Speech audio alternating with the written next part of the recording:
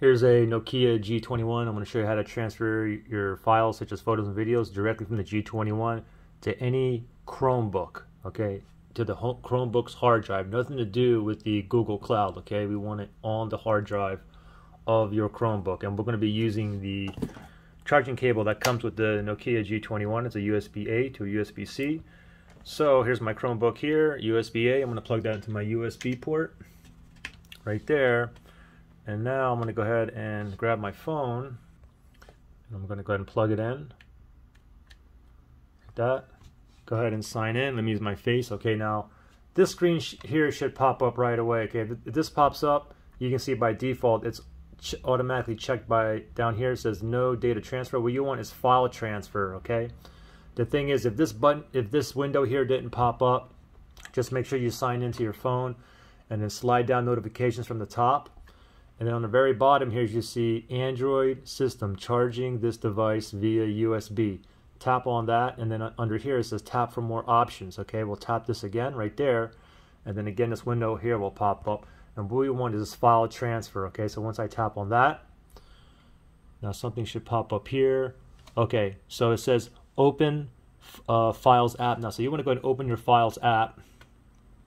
If you didn't get that right there, you can just go to the start button here and just type in files. Mine's right there, but you can also just type in files, and it's right there. Let's go ahead and open that up now that my phone's like all connected. So from here, now if we just look on here, now I don't know why, but my Nokia G21, they're calling it this IQ449. So let me go ahead and click on that right there.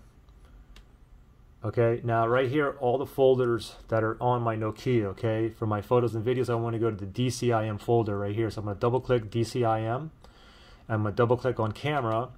Now I only have a few photos and videos here, okay. It looks like I have 5 photos and 1 video. I know that they're photos because it has the JPG extension, JPEG extension. I know it's a video file if it has a vid in the front or an extension .mp4, okay. So from here, now remember, this is not a Windows computer. So it's not like I can go ahead and drag and drop this photo. If I try to drag and drop it onto my desktop and let go, it's going to wing it back down. So what you have to do is this. Now you can see under over here on the left, under My Files, you see the downloads folder here. Everything inside My Files is on your hard drive. So what we can do is we can make a new folder under My Files. So let's go to My Files here. And let's just go ahead and create a new folder. So I'm going to create a new folder, and I'll just name this one Nokia. So now there's Nokia, okay? So now from here, I can go ahead and drag and drop whatever I want. Okay, I'll just do the whole shebang here. So I'm going to highlight all of them, and I'm going to drag and drop into this folder I call Nokia. I'm going to let go, and just wait for it to transfer. Usually you get something that pops up here saying that it's complete, but let me see. Let me click on Nokia here. Okay, yeah, it's already transferred. So you can see I can go ahead and even